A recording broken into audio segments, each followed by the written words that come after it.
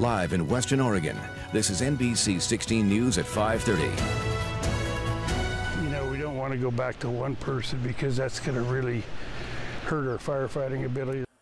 First at 5:30, 2 people on staff at a time. That is the reality for McKenzie River Fire and Rescue. And that number is now at risk unless voters approve what some call a make or break measure. Good evening and thanks for joining us for NBC 16 News at 5:30. I'm Alan Matthews. And I'm Gold Meadows. McKenzie fire officials tell us that if voters don't pass this bill, they will be forced to reassess staffing levels, which may create unnecessary delays in response. Now, NBC 16's Juliette Smith traveled up the McKenzie today to get some reaction.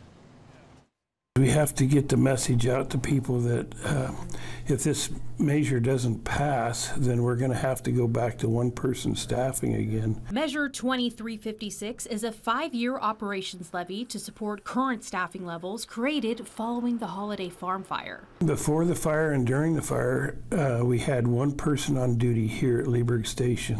The other 4 stations weren't manned. McKenzie Fire and Rescue is responsible for protecting roughly 40 square miles. There are 5 fire stations, and only one of them is staffed by 2 firemen during a given shift. That's only possible due to funds granted by the Oregon State Fire Marshal's office following the fire. But that support is about to run out. The McKenzie River community knows the importance of firefighters all too well. Multiple homes in this community burned down during the devastating 2020 Holiday Farm fire. And this right here is some remnants of one of those homes that burned down.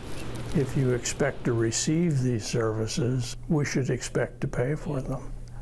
Because no such thing as a free lunch. We're asking our voters to approve $1.05 per thousand. Which would only maintain current staffing levels, not add to it. But we had one couple that wanted to understand more about it and asked me how I came up with the numbers I came up with, and I explained to him that it's budget based. We don't have any big capital plans. And this is truly to support our current staffing level. And if the measure doesn't pass, it'd be the possibility of no 24-hour staffing, which means at night there wouldn't be anybody here, and on weekends, and we'd be going back to relying on volunteers.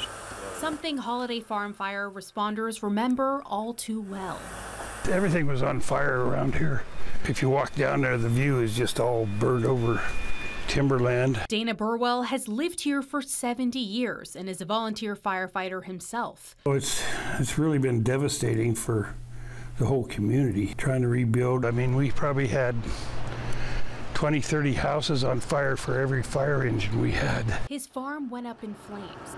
Then he recalls helping firefighters save his neighbor's property, including Tom Maddock. I'm quite willing to pay whatever we need to pay to make that an effective service. And it goes beyond just fires. The majority of their calls are for medical emergencies, which usually require more than one person to respond. As for the extra tax dollars, I'd say it equals to about 2 cups of coffee a month, so it's well worth it. Reporting up the McKenzie River, I'm Juliette Smith.